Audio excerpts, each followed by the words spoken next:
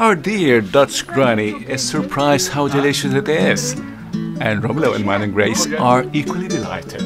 Yes, it is zucchini or courgette once again. It is zucchini puto or steamed Courgette cake.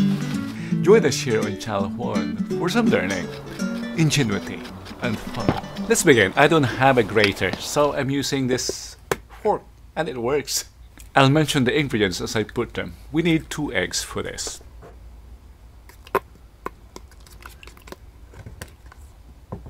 And sugar according to your taste. But in my convention, I use 1/4 sugar for every cup of flour. It's proven to be balanced. So for this, 1/2 cup sugar. Ideally, I should be mixing the dry ingredients first, but conditions are not ideal here. I don't even have the right utensils, but it's no excuse for making puto with zucchini or courgette. I'll be using 2 cups of flour, so that requires 3 tablespoons or 3 teaspoons of, what's this? What's the baking powder? Okay, let's mix them here. Baking powder and the flour here. This is approximately 2.5. I'll be providing the equivalent in metric in the description box. And some more.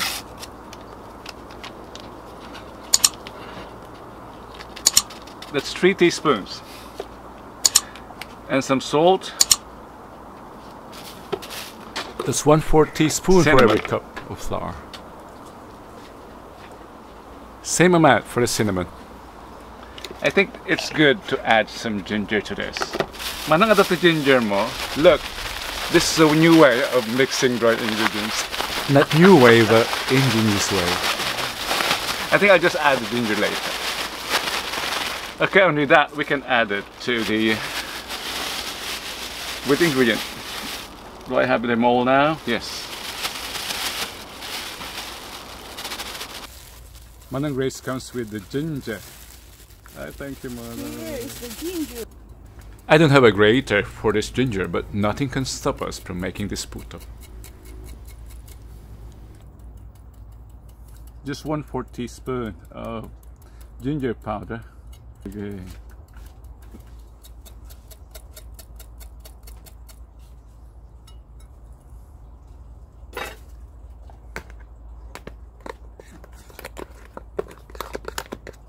I was looking for this fork, it's here.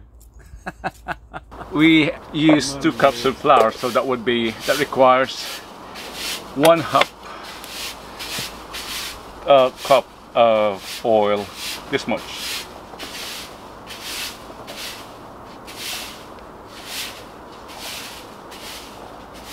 Yeah, that's 1/2 cup. 1/4 for every cup.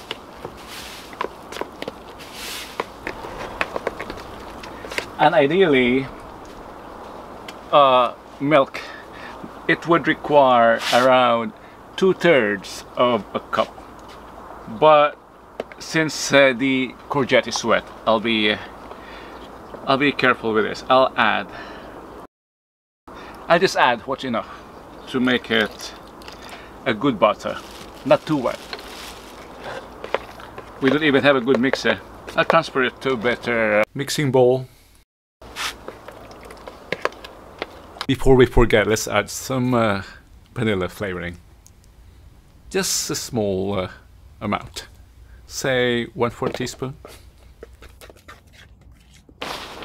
And how about preparing our steaming scene? Steaming scene, yeah. For more aesthetics, a bit.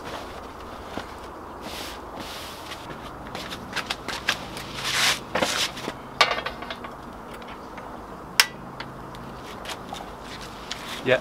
Some aesthetics. This is cake after all, so it should be visually pleasing as well. I hope I don't offend you with the level of hygiene under the pergola. We are at the farm, we are at the garden. This It's an enhancement.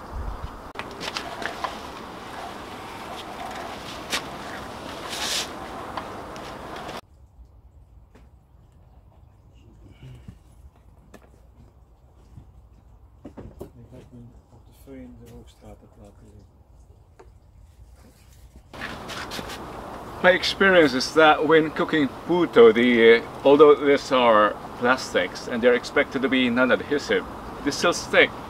That's why, to play safe, I'm applying oil to the molds.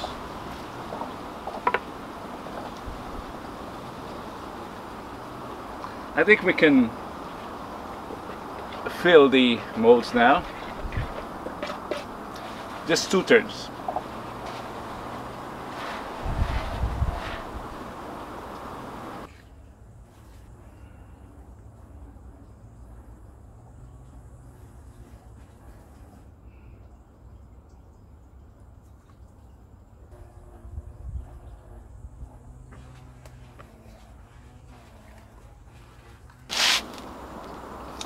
It's windy here. I think we better move indoors.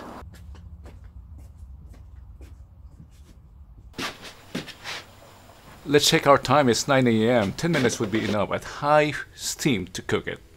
And then Manang Grace came curious and excited. She wants to see it.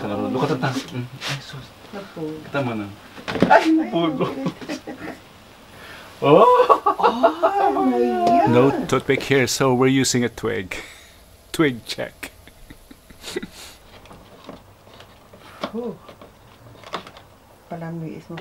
Siguro dito yung pintas for safety. Yes. Let's invite more rest. Let's put it on top of the bicycle. No, Manang olabang ka. Ay. Let's set it to a side for now. Let's cook the second batch. We'll just do a fast forward, and here is our finish.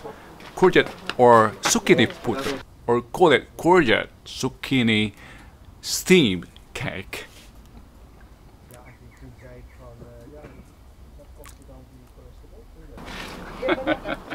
For the complete experience, look at that presentation in banana leaves. No, it's cana. It's not banana leaves. Manang Grace is there. Come here, Manang. Hey, this is Alclar. Yes. Wow. Our puto, zucchini puto or courgette puto. Yeah. We don't have the necessary equipment or utensils, but success anywhere. Yeah. Oh, yeah, Manang. Yummy. Do you think this is finished? Not yet. We have special toppings.